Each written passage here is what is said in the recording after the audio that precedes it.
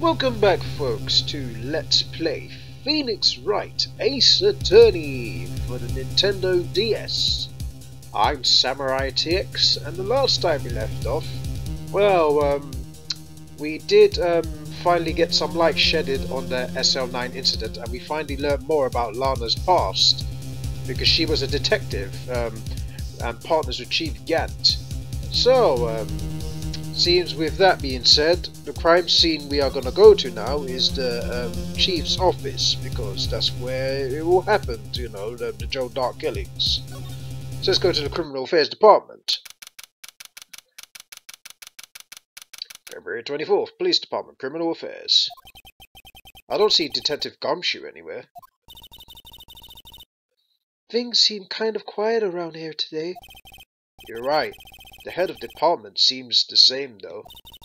Why don't we go and look for some other people to talk to? Right. We can come back here later.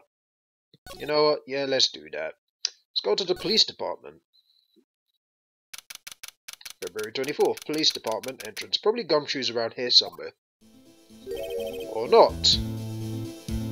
Howdy, Bambina. Oh, Mr. Marshall.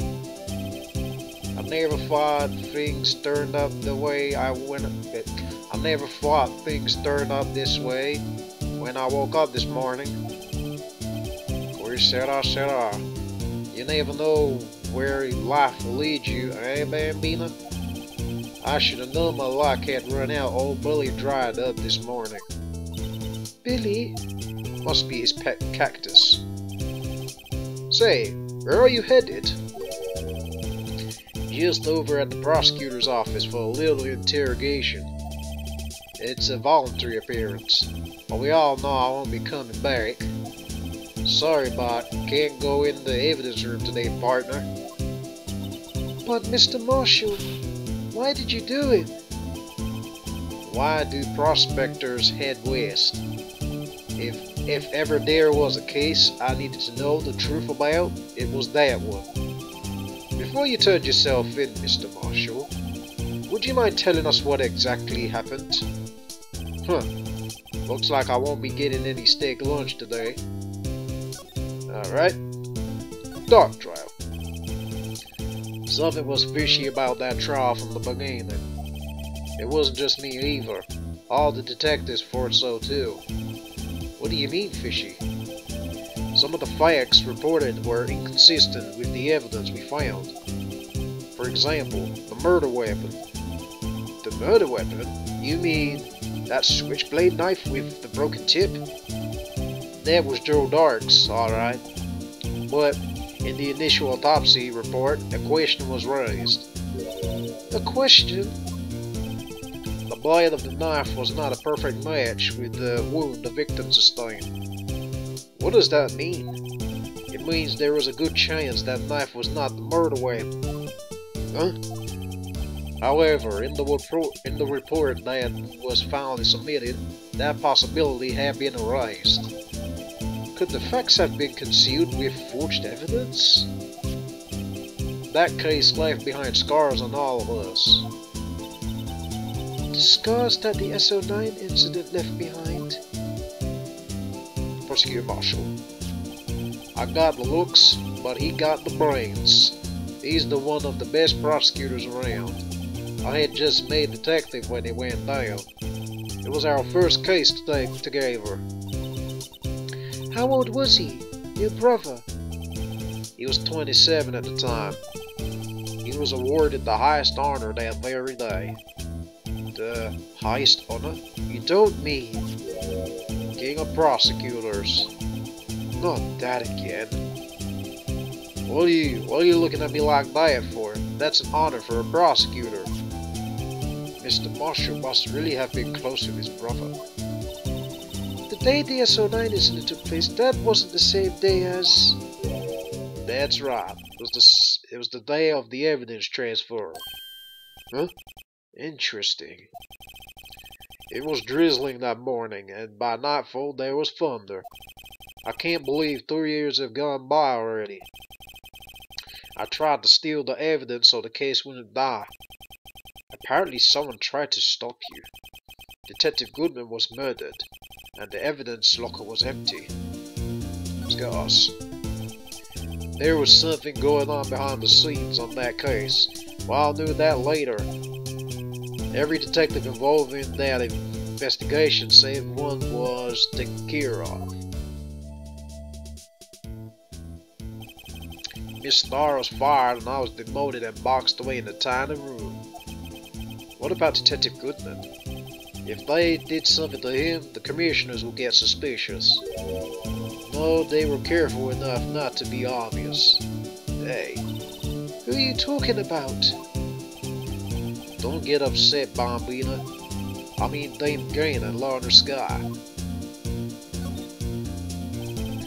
Chief Detective Dame Gain and his second in command, Lorna Sky. My cowboy voice is pretty crappy, but I'll try. I'm trying to mix cowboy with redneck, because some rednecks can be cowboys. But I'm not even sure if the Marshall's a redneck. There wasn't a person on the force who hadn't heard of that duo. That case was the biggest step in both their careers. After the case ended, Lana transferred to the prosecutor's office, right? Yeah. David Gann, the new chief of police, arranged that to happen. She's never been the same since she's left. Huh? Everyone knew her said so. Chief Prosecutor Scott was totally different when she was a detective. Now that he mentions it, Emma said something like that too. Tell me, what happened to my sister? Sorry, Biomina, but her secret is too well guarded. I never found out. Lana's secret. It all started 2 years ago.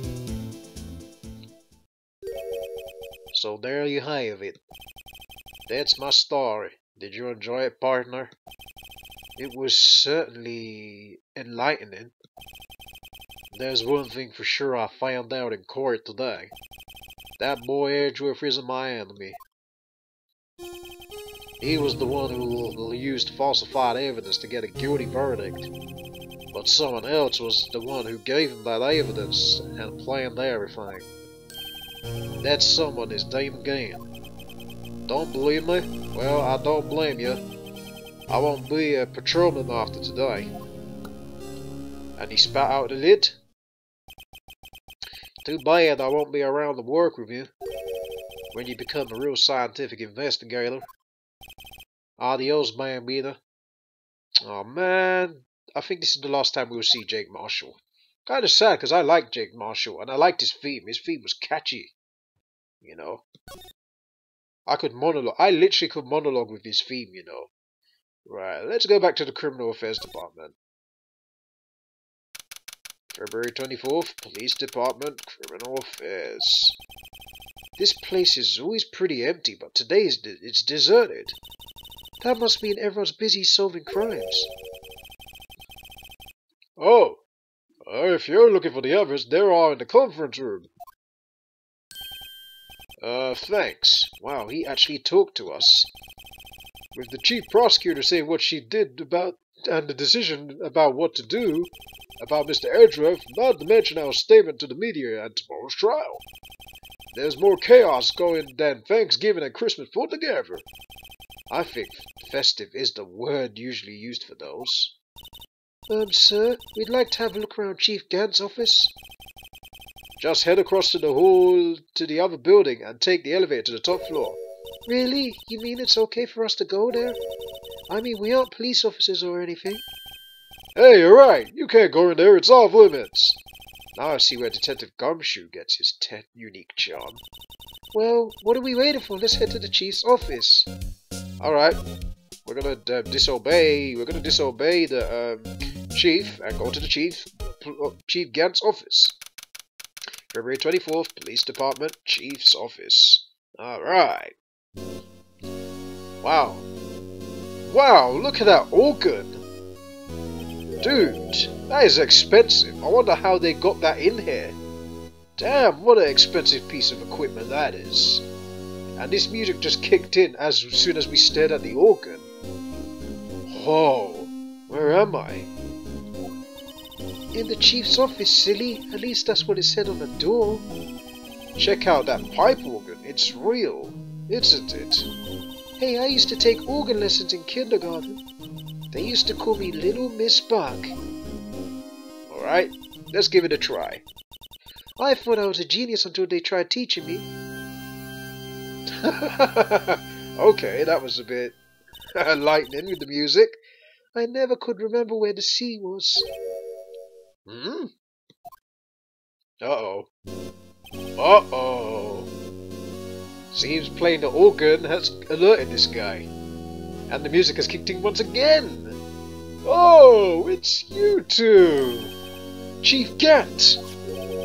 He put that paper he was reading on his desk. So, Mr. Wright, have you been swimming lately? No, I haven't. I've been kind of busy lately. I can appreciate that. I've had my hands full too, with Mr. Marshall's misconduct and Lana's provocative statement. Provocative statement? Oh, you mean about the forged evidence? 2 years have passed since that incident. My, how time flies. Yeah, time does fly, you know. It really does. See that picture on the wall over there? Yes. Oh. That's the picture of Lana, Neil, and me. Yes, indeed. So this is Mr. Marshall's brother, Prosecutor Neil Marshall. We took it to commemorate our work together. Something's not right with this picture. Wow. Well, look at that trophy. The trophy's got some sort of weapon to it. I can't quite seem to put my finger on it though. The only thing I can seem to put my finger on is just this you know how Edgeworth got his trophy without this little thing? This little looks like a little dagger or something. That's not an Edgeworth's trophy. I'm gonna look at the evidence record right now just to prove that point, because yeah, that's one thing I've noticed. What's with the awkward silence? Okay, let's look at the thing. See, look at Edgeworth's trophy. That little dagger, green dagger thing's not there. Anyway, I'd like to